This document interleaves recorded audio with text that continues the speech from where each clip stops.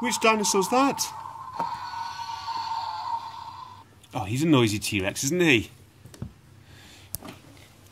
Should we do his sound again? Let's put him here. I want it. Oh, we can't see him from that side. Let's look at this dinosaur down here. Here's little noisy Spinosaurus. What does he do? He goes...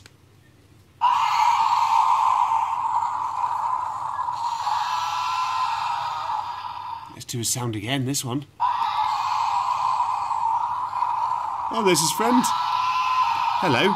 There's a noisy T-Rex and noisy Spinosaurus.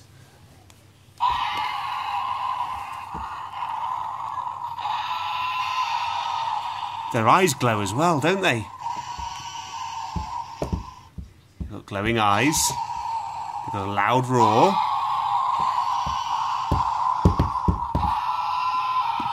Let's lie him down there. Let's see this one. How about this dinosaur over here? What does this one do?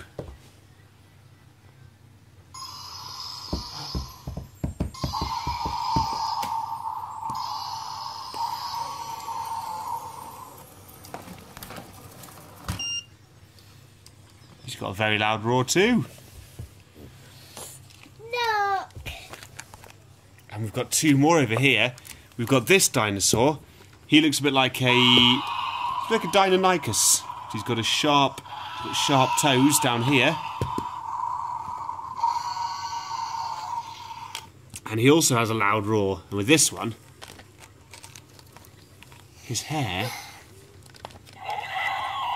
even lights up. Hair, or his quill, I'm not sure which part of the dinosaur you'd call that.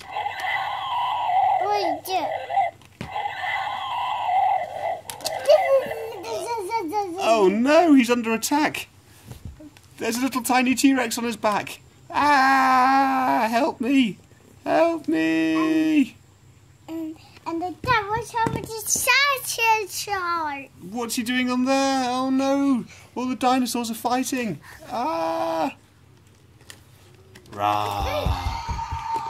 Whoops, he fell off.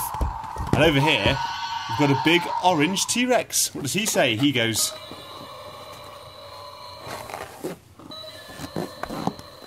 But he's quite old, this one. He's very old. His tummy's held together with sellotape, isn't it? To keep his batteries from falling out, because he's a bit old.